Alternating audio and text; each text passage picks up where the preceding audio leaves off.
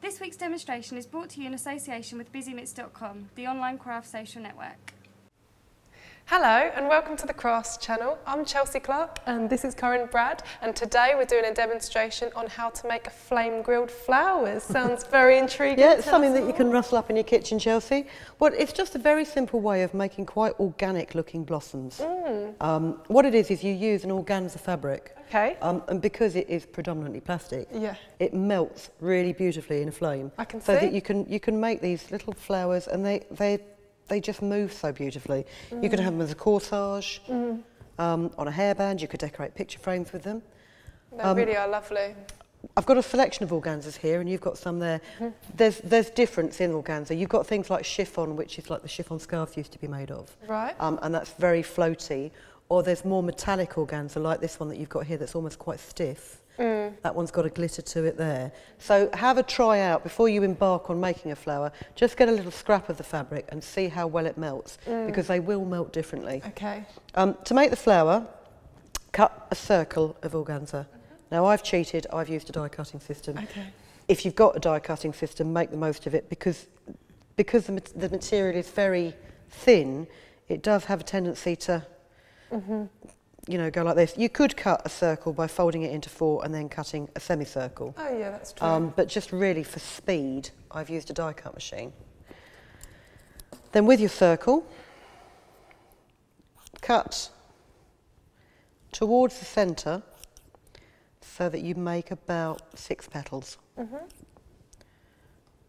Use your fabric. Petals. You can you do less petals? Yeah, if you want? 5 or 6. I mean, you know, some of the flowers I've made, I've started cutting round and I've not gone opposite, and there's not been room. But you know, the beauty of it is because flowers aren't perfectly symmetrical, and some petals are bigger than others, it doesn't really matter. That's true. When you've cut your spokes into your circle, just fold these out of the way, and then your flame. Don't put it right in the flame, because actually that's not the hottest part of the flame. You'll find the heat will be just sort of above here. And if you just pop, you see it's gone already. It shrivels right away, doesn't it? And just carefully, don't put it in too close, because it will catch fire. With something like this, just make sure your hair's, you know, especially with hair, you know, make sure you're not looking over the top of it to see what's happening, because your hair will go up. Health and safety. You know, I mean, it's something children could have a go at it under supervision. Okay. It's quite fun for them. Yeah, it is quite. The other thing is also it's quite a nice scientific experiment. They can see, you know, the convection of heat coming up from a flame, because you would think that the heat would be there, whereas it's not. I mean, although my finger's quite close to the flame, that the heat is actually coming up. So quick, isn't it? Just curls up instantly. Now this organza is quite flexible, that I think there's a certain amount of other fibre in this. It's not shrivelling as quickly as some of the others. Some of the others go up like you wouldn't believe. This one goes quite quickly, doesn't it? Yeah, yeah.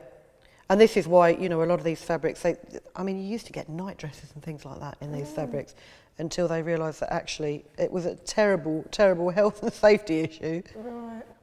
So you just do all 6 petals, and it doesn't matter if you find that they're folded in on themselves. No. Because it just looks more natural. You don't want them to be all exactly the same, do you? No. The other thing you'll find with your flame, depending on the length of the wick of your nightlight, because this is just an ordinary scented nightlight, that depending on how long the wick is, and depending on which way the wind's blowing, your current of heat will not always be in the same place. Yeah, that's true. So you just need to waft it over it until you see it start to go. You know, especially if you've got a house. I mean, like mine, my windows are not the most draft proof. If you've got a windy day, you'll find that it does blow the flame around. So there's your flame grilled flower. What you need to do to make a corsage is make several of these. Okay. Oh, they're pretty. If you lay them out, now these are all in the same fabric. Some of the ones I've done on the table, I've mixed the fabrics up. When you've got a bloom, normally you find that the centre of the flower, the petals are a lot more squeezed in than the way that the flower opens. So have a look at which ones you think are more shrivelled. Now I think that's very shrivelled. And that one too. And that one too. So we'll stack them up. That one's quite shriveled. This one, these ones here are fairly open. Yeah. So if you just stack them up together, just embroidery thread, go in and out to join them together. And then to really cluster it up, Right. I've found that if you lay them flat, make sure you don't get these petals in there, you know, caught up in the thread. Oh, like that. If you just run a circle of running stitch, I don't know if you can see this because the petals keep folding over. Run a circle of running stitch through all of the layers. I'll bunch them up more, will it? Yeah, because what you'll do is you'll actually bunch up the centre of the flower so the petals stand more upright. Because at the minute you've got a flattish bloom, haven't you? And you can see the centre of it. If that's the kind of flower that you want, I mean, there's one I've done there, the blue one, which I've put some pearls in the centre of. I've used a button in the centre of them. But if you were going to do it as a corsage or a hair ornament and you wanted it to be more of a bunched up bloom, simply run this running stitch through it. Oh, these are lovely with the pearls and the button.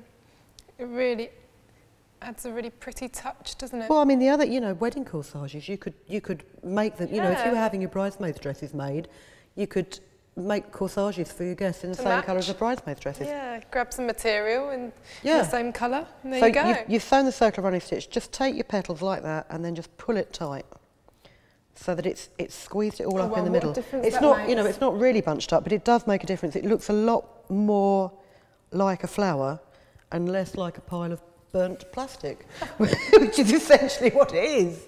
Oh, that's great. Finish it off with a couple of securing stitches, and then you can, you know, sew it onto a hair grip, sew it onto a brooch pin as a corsage. You could even make a little bouquet with it, you know, wedding bouquets. Yeah, They're you could becoming do. a lot more modern now with actual different textiles and fabrics, aren't they? Well, yeah, Things the like other that. thing that I've seen as well is, you know, you get these like foliage, like the Oasis balls on sticks. Yeah, If you had that, you could yeah. just get a normal dressmaker's pin, put it through the centre, and you could put a whole cluster of them on an Oasis ball as a table centrepiece.